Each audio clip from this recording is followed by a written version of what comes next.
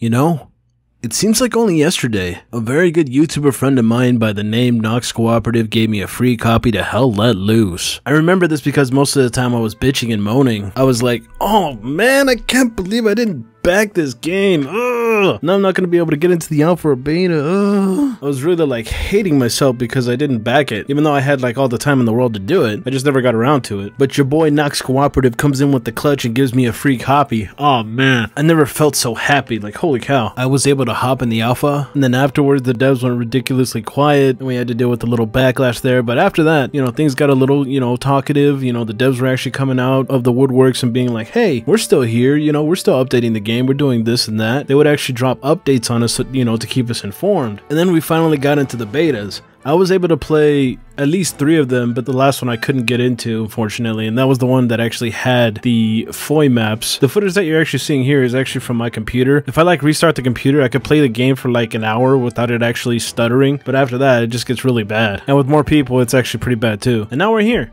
We're at early access. We did it, boys. We made it. We got to the finish line. Like holy shit. It was a bit of a bumpy ride, but we got there. We're at early access, and they just released a roadmap, which we are going to talk about. And that's basically all we're going to do today, is just talk really quick about the roadmap that just came out. According to the developers, this is a 12-month roadmap that includes the following: Utah Beach. Apparently, it's supposed to drop sometime in July. Battle from landing crabs up the beach through the Atlantic seawall and into the countryside beyond as you face an all-new series of environmental challenges, including sprawling hamlets, waterways, and concrete pillboxes. Very interesting. I like the sound of it. I like it. Along with these updates, there's going to be balancing, quality of life, bug fixing, new weapons. Here it says that they're going to be trying to fixing the gunplay with bullet penetration, small arm bullets. I'm guessing like the pistol. And hit ricochet FX. They're going to be adding vehicles, heavy and light tanks like the Tiger tank and a Lux or a Stewart. I wonder if the Americans are ever going to get a piercing tank. I wonder. I hope they add in the EZA, because I'm not a fan of the American tank that they have right now. I just don't like the way that I like the EZA, Anyways, mobile artillery, half tracks, wheeled vehicles, additional variants. They say that they're going to improve on animations with continual visual and functionality updates and improvements. They say that they're going to be adding in the flamethrower. Do I need to say more?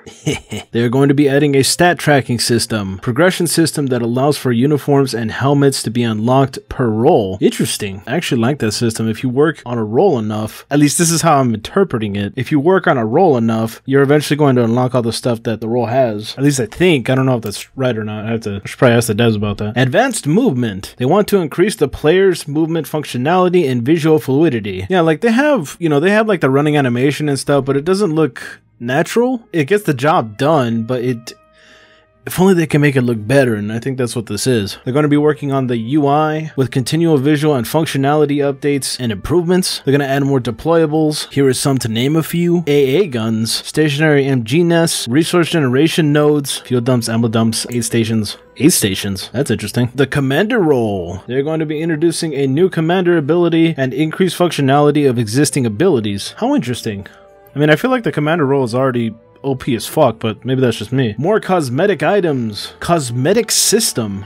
Ability to choose helmet, face, and uniform for each role. Interesting. Continual additions of new uniforms and helmets. Ooh. Can't wait to see it. Audio improvements. Oh my god, everybody's always bitching about the audio. Come on now. Ugh. It's like, work on the game first, and then fix the audio, But, everybody's not going to agree with me. They're going to say the opposite, but it's whatever. Implement new audio engine to increase the sound quality and directionality, which is a good thing because, I don't mind the sounds that are in the game right now. I just wish that they were better, especially the MG42. I remember hearing the MG42 in the alpha. It was like, that's supposed to be the gun that made the Americans fear. It was supposed to be the buzzsaw, right? VFX. Visually upgrade and optimize effects. Honestly, I think that the visuals and effects look good right now, but to make an upgrade, I'm down with it. I can dig it. New game modes. Introduce offensive game modes where one force attacks and the other defends. I think I know what they're getting at. It's like that one squad mode that, I forgot what it was called, but the moment that you cap a base, like it locks for your team and you keep going, I think think that's what this is. I don't know. I could be wrong though. Maps. Utah Beach. Additional maps including industrial, urban, and night. I heard battle from landing crafts up the beach. Does that mean that we actually have an animation where we're going onto a beach and hopping out? That would be fucking awesome, I'll be honest. And they could pull it off with like 50 players, right? I don't know. And then the last one says forces. We will seek to leave our early access period with the inclusion of the Russian theater of war and forces. Ooh. Suka ble, I'm gonna shoot you with my Mosin, dickhead. You know, I actually did see in one of their previous developer briefings, there was a British tank, a Sherman Firefly, I believe,